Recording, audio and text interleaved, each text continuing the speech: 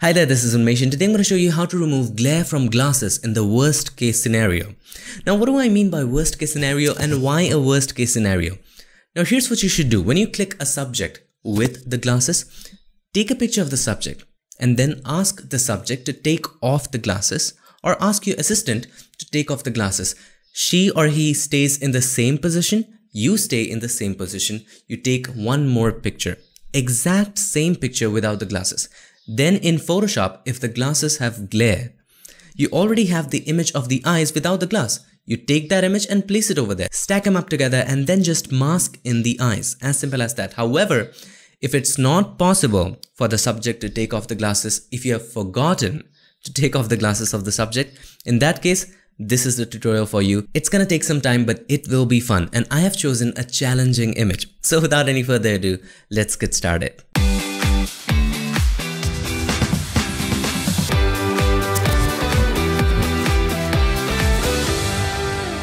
So here we are in Photoshop, and if you want to go ahead and download this photo and follow along, check the links in the description. So the first thing that we have to do is to remove the color cast from the glass. So let's zoom in by holding the spacebar key and the control or command, hold them together, drag it to the right to zoom in, drag it left to zoom out. So zoom in. Now we need to remove the color cast. How to do that? Click on the adjustment layer icon and choose hue saturation. Then I brought it down so that you have a closer look.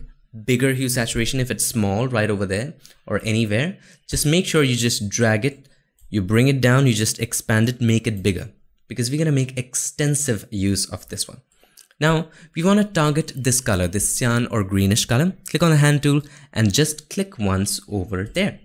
So we have that targeted. Now how does this work? Let's understand that first. If we change the hue and saturation, the hue and saturation of just that color changes. Make sense? No? Let me make it sense for you. All right, let's reset that. Okay. Now, for example, we chose reds. The top bar, okay, here are two bars, right? The top bar is the complete color spectrum of the image. The bottom bar is the target.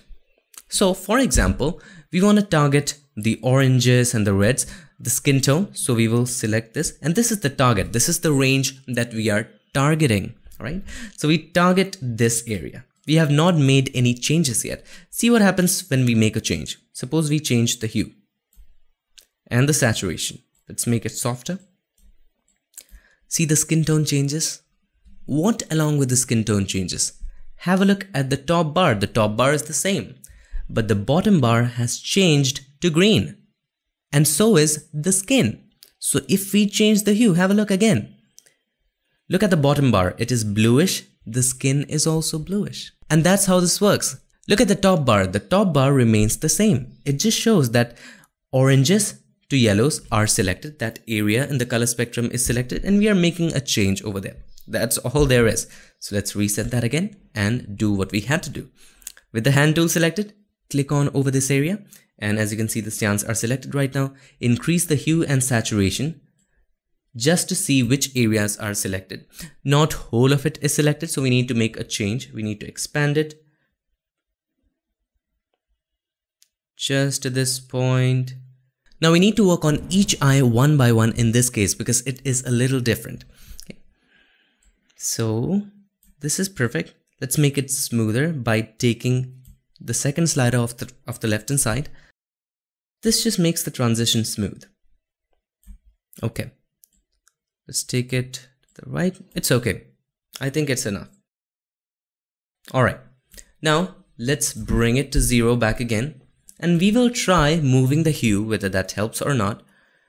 No, that is not helping. Let's take away the color. We will have to repaint it. Sometimes what happens is when you select the glare, all you have to do just move the hue and it just sets back to normal. But in this case, this is a difficult image. We need to repaint it. So let's bring back the hue to 0 and just decrease the saturation all the way to -100. We took away the color. Okay. Now let's repaint that. Let's zoom in quite a bit. And before we repaint it, let's match the brightness. Because if you have a look at the glare, it's brighter than the other areas. Now how to match the brightness, and this will help you a lot. First of all, create a solid color adjustment layer. Okay. Choose any neutral color, white, black, whatever. Make sure it has no color, it is neutral. hit OK. Then change the blend mode of this one from normal to color. It seems like it turns your image black and white, and yes it does. However, this allows you to see the amount of light accurately. If the amount of light is high, it will be brighter. If the amount of light is low, it will be darker. So we can clearly see which areas are bright and we have to make them darker. You might think, okay, we just should have simply created a black and white adjustment layer. No, that is different. That is not an actual representation of the amount of light. Have a look. This is different than this. If I turn this off, turn this on, have a look at the difference. If you cannot spot the difference, let me go back to history and let's go back to this one. Okay, look at the difference. This and this. Very tiny difference, but if you zoom out, you'll be able to see it more clearly. This and this. Both are different. Have a look at the lip. So this is very accurate, this one, the color fill layer. So make sure you create a color fill layer, neutral color, change the blend mode to color. That way you will be able to see the bright area. Now we need to darken it. How do we darken it? Let's create a curves adjustment layer. Click on the adjustment layer icon and choose curves.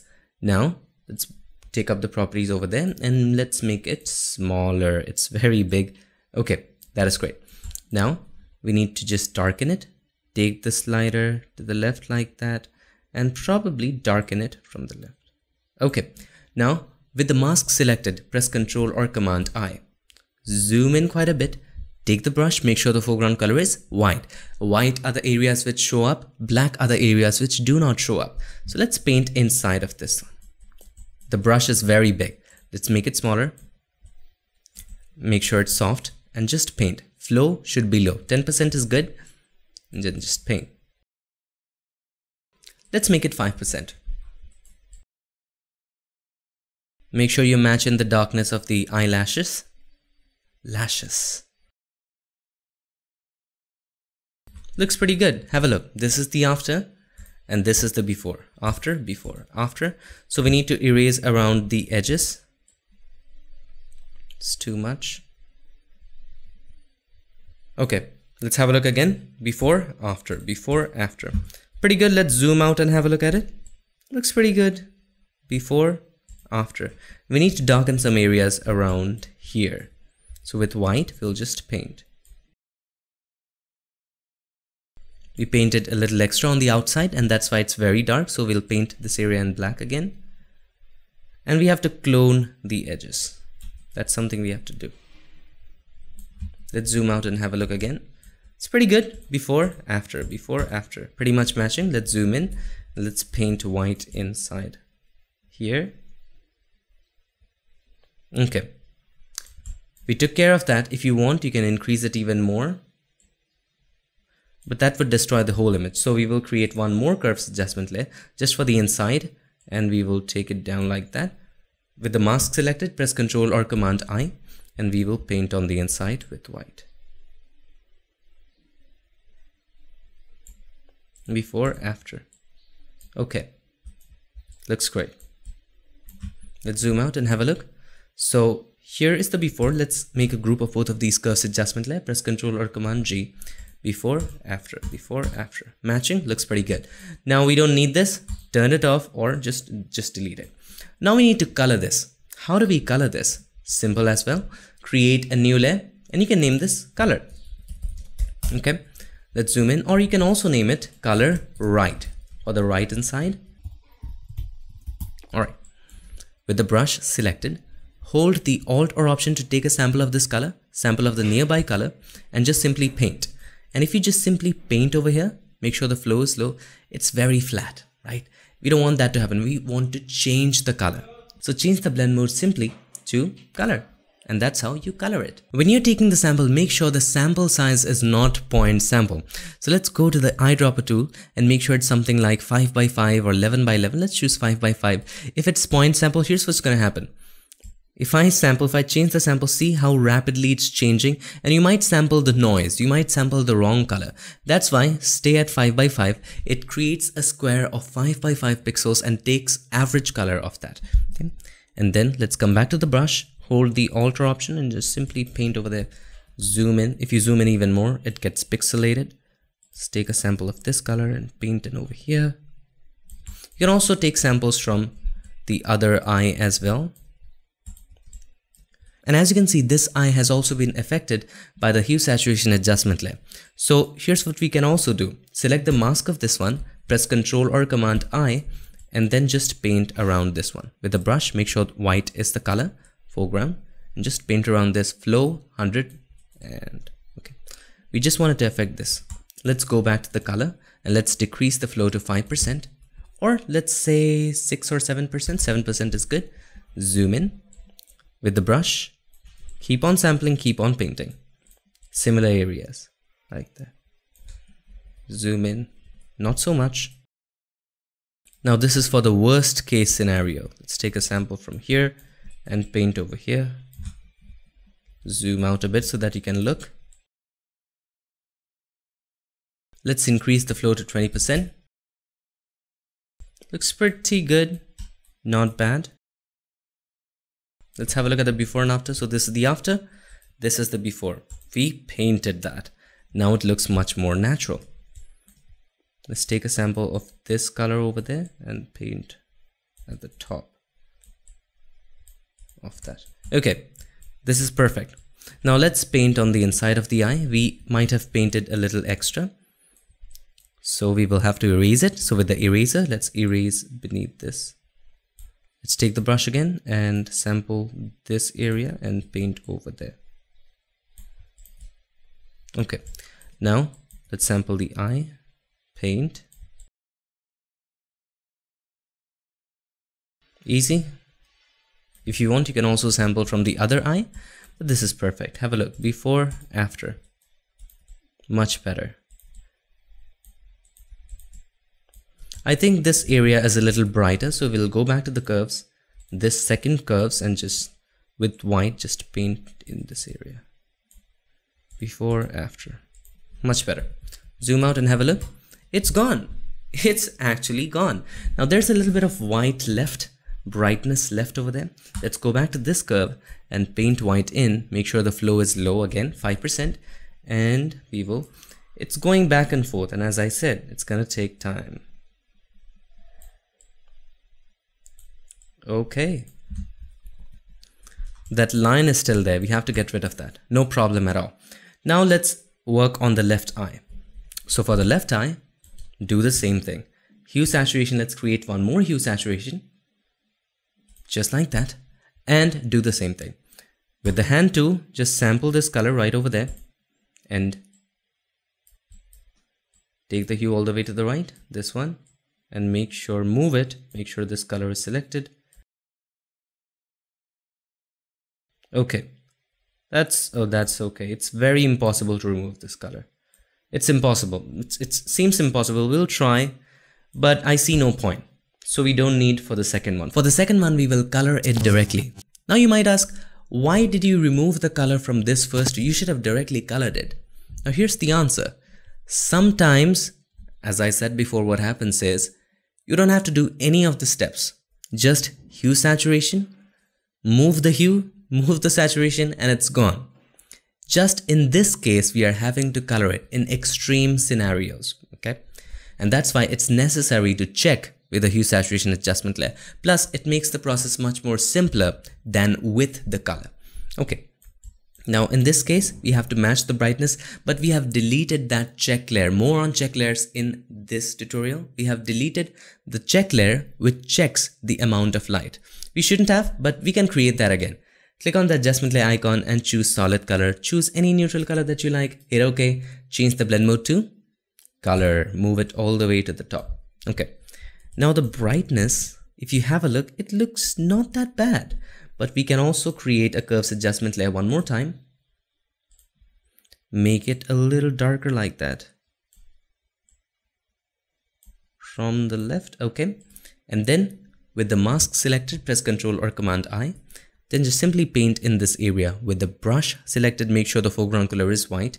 And flow 5% is good. We will just darken it here. Easy. Right? Zoom out and have a look at it. Before, after, before, after. If you want, you can also darken out this area. Just follow the line.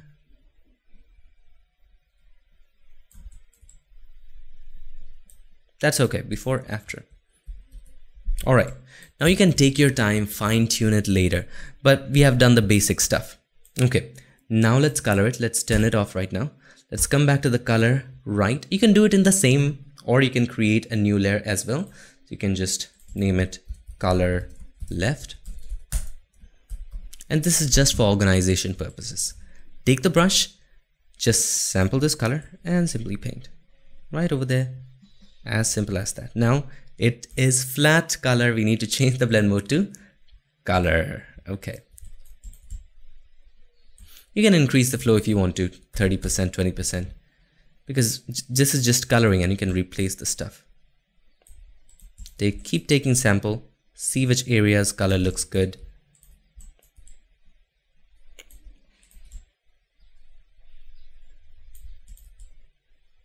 Just make sure the green is removed.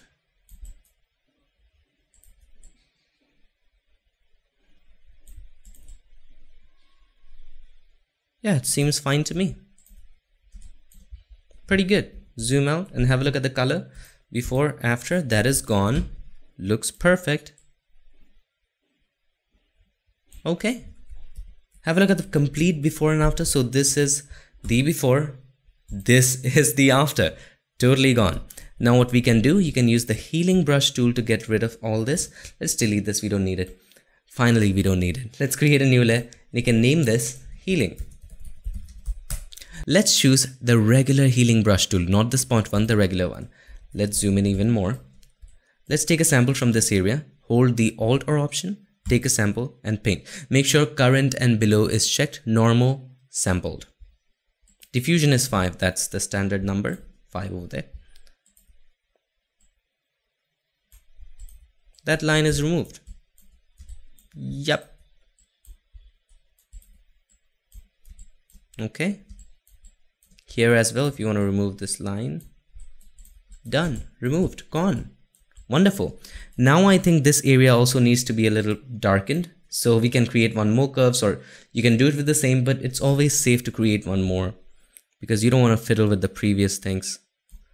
With the mask selected, press Ctrl or Command I. With the brush, foreground color white, you can just match it. Flow 10% is fine this time.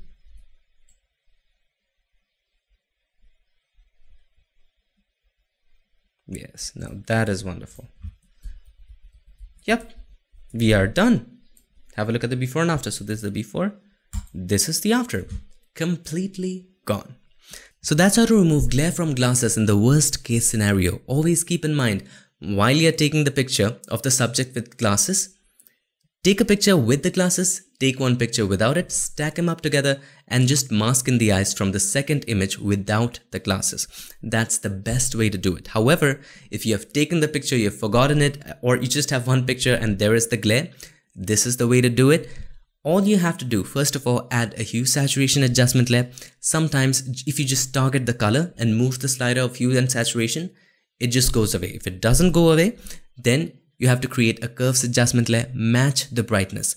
To help you match the brightness, you can create a check layer of luminance. You can do that by creating a solid color adjustment layer. Choose a neutral color, change the blend mode to color.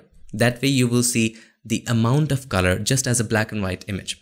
Then using a curve, match the brightness. Once you match the brightness, simply create a new layer and then color it. Just sample the color and color it and change the blend mode of the color layer to color. And that's pretty much it. I hope this video was helpful, and if this was, make sure to give us a like and also do not forget to subscribe, and not just subscribe. Ring the bell so that you, my friend, don't miss a thing.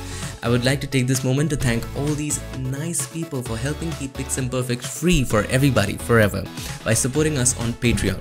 Thank you so much for all the support. Thank you for watching. I'll see you guys in my next one. Till then, stay tuned and make sure that you keep creating.